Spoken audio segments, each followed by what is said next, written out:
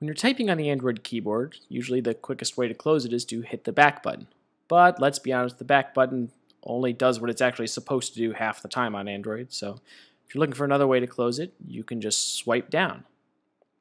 You'll notice that this can be a little bit difficult to get used to at first. It doesn't always work.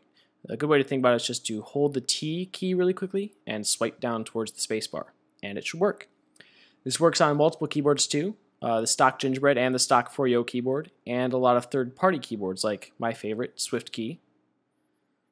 It does not work on some keyboards like this HTC keyboard that came with my Thunderbolt. You notice no matter how hard I try, it just doesn't work.